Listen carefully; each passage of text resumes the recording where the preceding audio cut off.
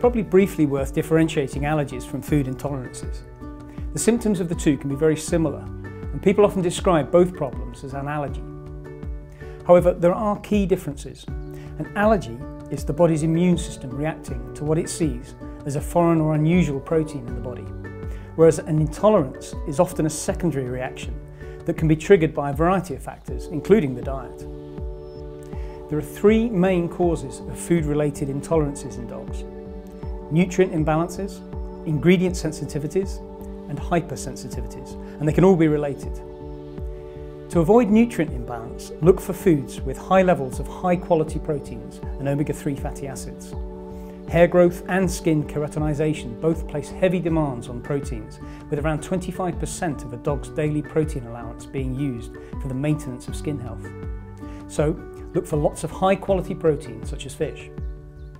All complete foods meet the daily nutritional requirements of dogs, but some do so with better, more nutritional ingredients and will give much better skin condition. The next is ingredient sensitivities. The process for managing this is the same as for food allergies, namely elimination diets to identify the problem ingredient. And lastly are hyper-sensitivities. In the case of hyper-sensitivities, skin irritation and inflammation are caused by circulating chemicals known as series 1 icosanoids. These compounds are byproducts from the body's metabolism of omega-6 fatty acids, which are found in vegetable oils and chicken fat. A surplus of these omega-6 fats causes the increase in the icosanoids in the blood, which puts the body in a state of alert, causing it to overreact to small disturbances in the diet.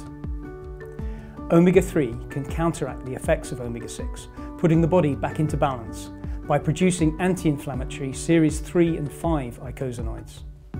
The ideal ratio of omega-6 to 3 is a matter of debate. Some argue for a ratio of around 1:1, but the general view is that a ratio of between 5:1 and 10:1 omega-6 to 3 is optimal. The problem is that many foods are rich in chicken and vegetable oil, and so many foods have ratios well in excess of 20 or even 30:1.